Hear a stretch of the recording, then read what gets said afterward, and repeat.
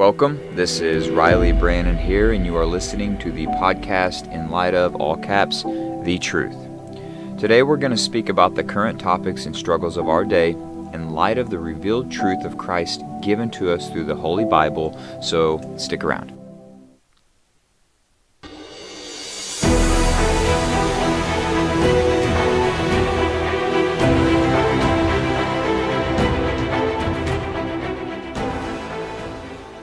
This is Riley Brannon, your host, and we're back on with the book of Proverbs. We're going to continue today in chapter 6, and we're going to be reading from the New American Standard Bible Translation. So let's go to Proverbs chapter 6. If you got a Bible, you want to turn to it, go ahead. I'll give you just a little bit of time.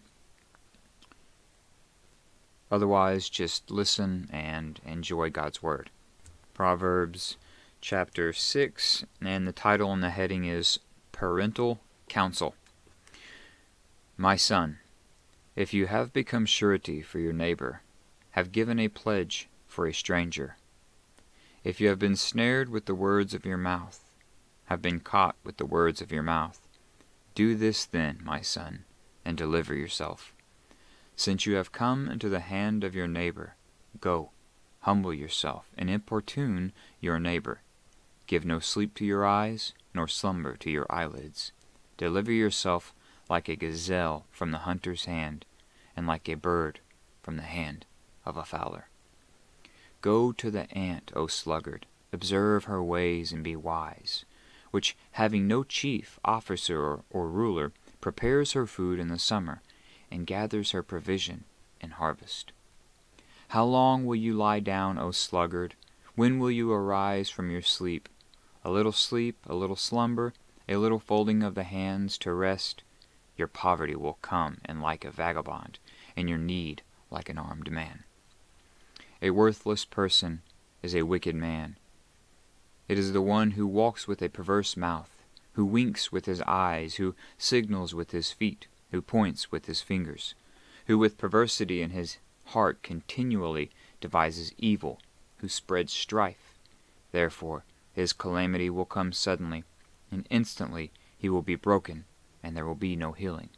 There are 6 things which the Lord hates, yes, 7 which are an abomination to him: haughty eyes, a lying tongue, hands that shed innocent blood, a heart that devises wicked plans, feet that run rapidly to evil, a false witness who utters lies, and one who spreads strife among brethren.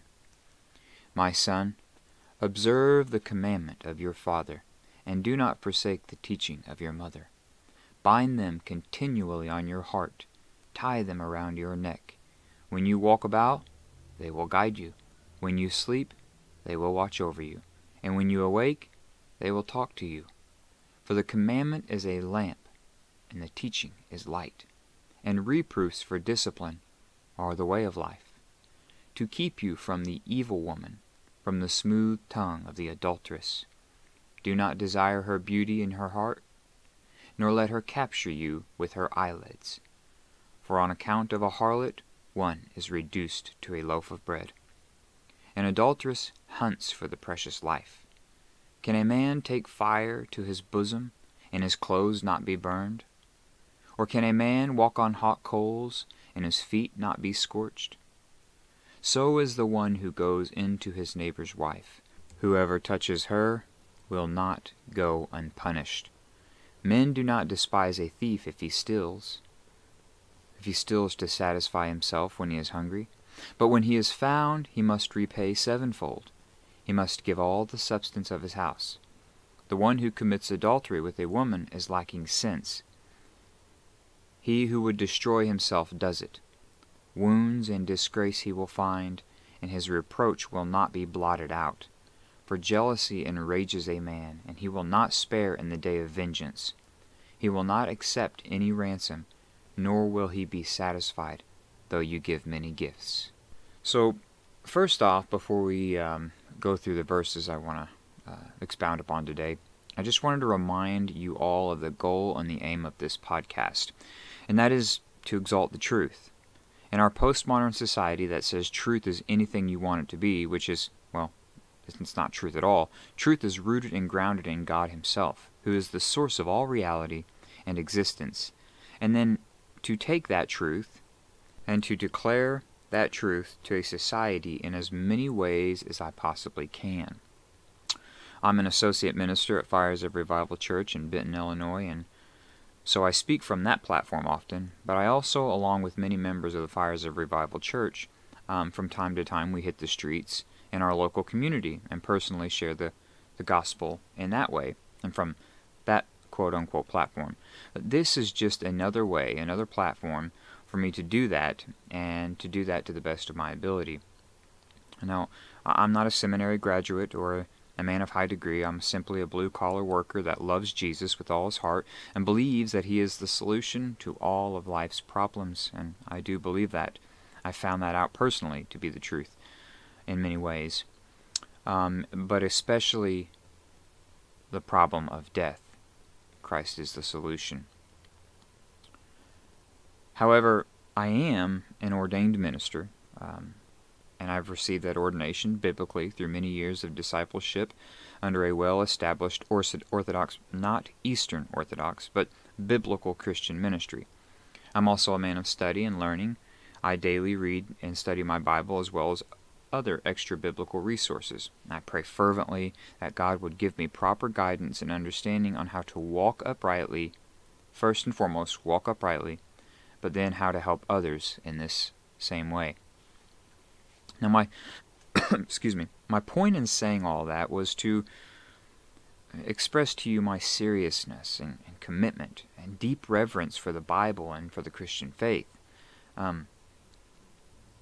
My podcast won't always be verse-by-verse expositions, even though I find that to be the best way to minister.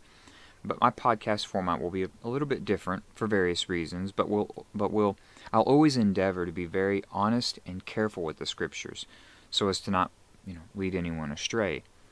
Many online ministries these days they're only after your attention and your money, your donations. Like many ministries before, it's the same. Online ministries are no different than televangelists from the past who were only after your pocketbook. They don't really have your best interest at heart. These we call in the Christian lifestyle wolves in sheep's clothing. But my only interest, and I can say that with full assurance of conscience and heart, my interest is that you would hear the truth and be set free by it, but especially set free from death through salvation in Jesus Christ. To find other platforms of my ministry, you can go to firesofrevivalchurch.wordpress.com. That's firesofrevivalchurch, all one word, .wordpress.com. Or you can go to the Fires of Revival Facebook. That's the same thing. Benton, Illinois, Fires of Revival on Facebook should be the only one that pops up from Benton, Illinois. And I minister there most mornings along with my pastor and several others who share my same convictions. So, with all that out of the way, let's take a look at a couple of verses from this chapter that I want to talk about. It's an interesting one. I knew when I read it I had to speak on this one. There was many good verses in this chapter, but this one it's fun, but it's very, very, very informative. Proverbs chapter 6:6 says, "Go to the ant, O sluggard, and observe her ways, and be wise."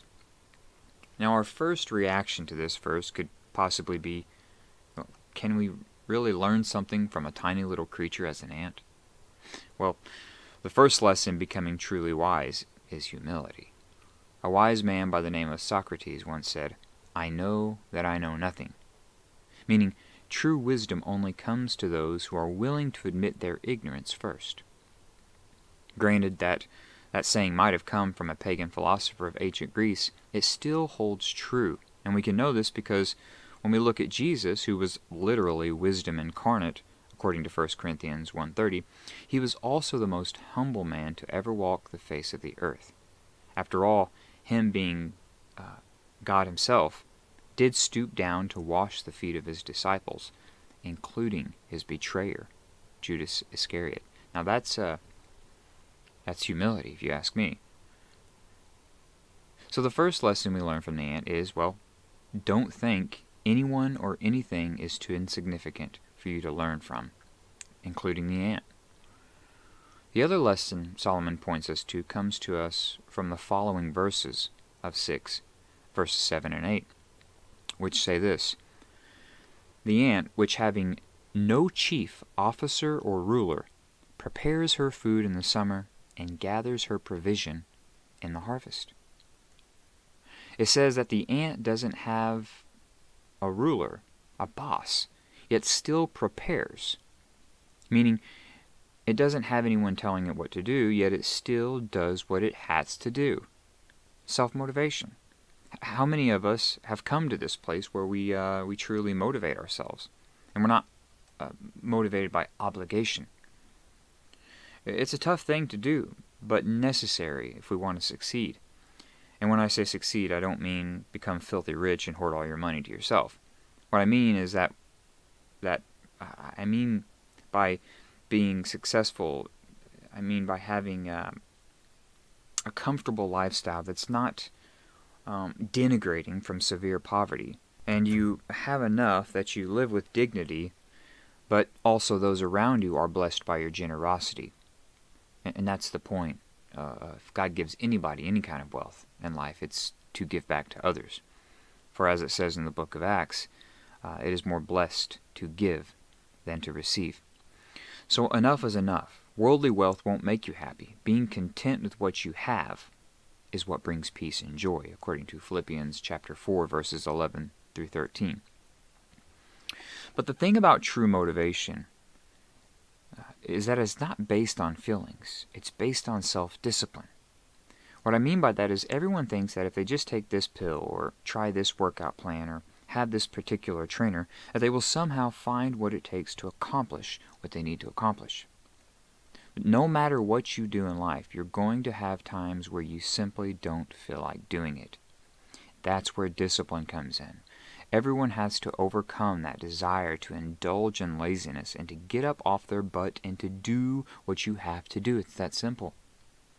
Some Christians might say, well, that sounds legalistic. That sounds like works righteousness. And to that I would say, well, first, works righteousness only applies to your salvation. And two, even once you're saved, there is still work that has to be done by faith.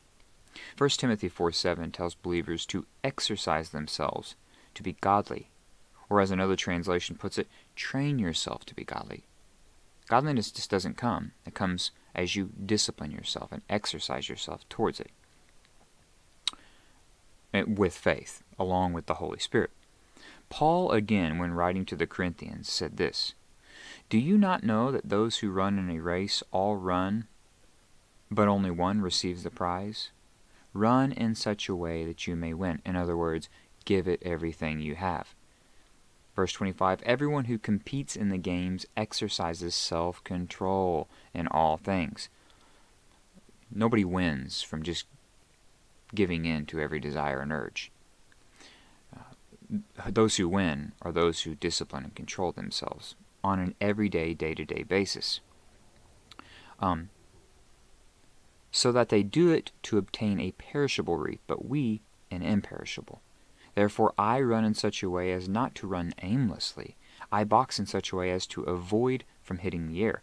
I strictly discipline my body and make it my slave, so that after I have preached to others, I myself will not be disqualified.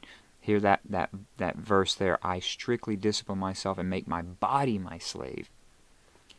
When you're born, it's the other way around. You're a slave to your body. You're a slave to your own desires and your own will.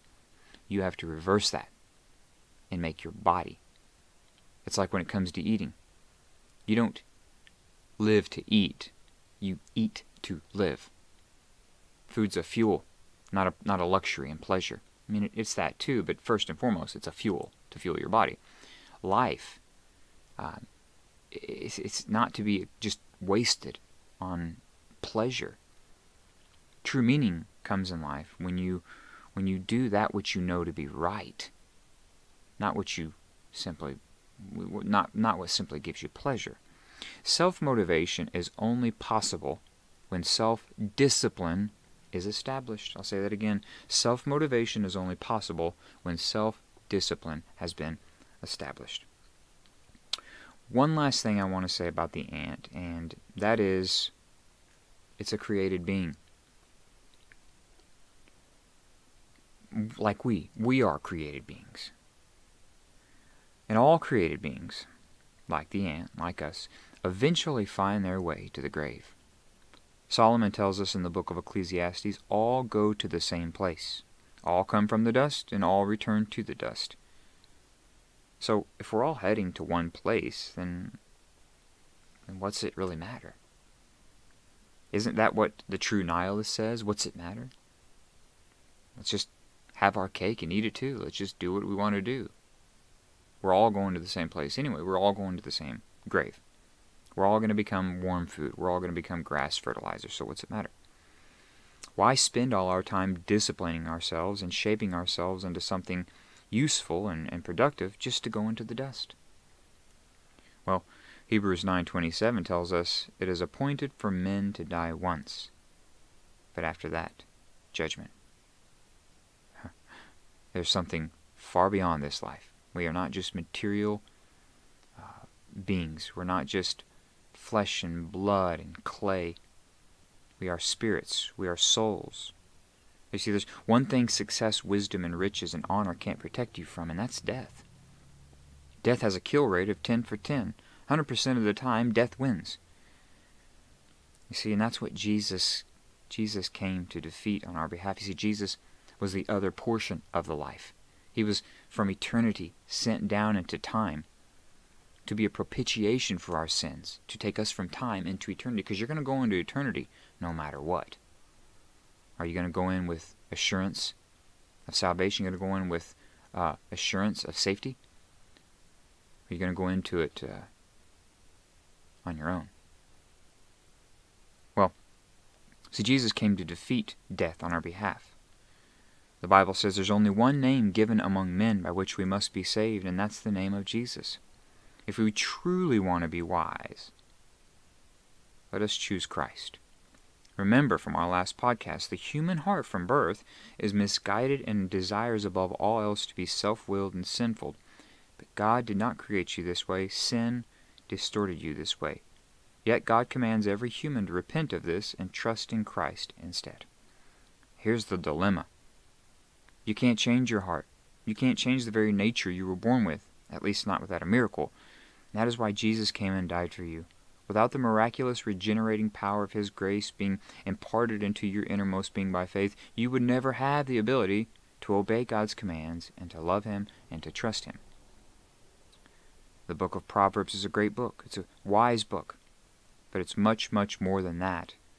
It's a guide, a light that leads us to a transformative relationship with the risen Christ. So once again, my friends, have a blessed day, and remember, faith in Jesus Christ is true wisdom because it's the only real path back to God. Let's pray. Lord Jesus, you know who's gonna hear this. You're omniscient. You know all things. You see all things. I don't know. Very few may ever end up listening to this, considering I don't have many followers and I'm just starting. But somebody, even if it's just one, Lord, may hear this message. Maybe they don't have faith, or maybe they have faith but they become backslidden. I pray, God, that you would touch them by your Spirit, that you would move upon them by your Holy Ghost, and that you would show them that your word says, and that your Spirit constantly says, "Come unto me, all ye that labor and are heavy laden, and I will give you rest. Take my yoke upon you, and learn of me, for I am meek and lowly of heart, and you shall find rest for your weary souls. For my yoke is easy, and my burden is light." If you are listening to this, and you are out of rest, and you're anxious and depressed, and find yourself chaotic, come to the one who is orderly. Come to the one who can give you peace and rest, and His name is Jesus Christ. All you got to do is submit to Him. Bow your head and say, "Lord, come into my heart and save me. I want to follow you. I want to repent and turn from my selfish, sinful lifestyle and come to you and live your way."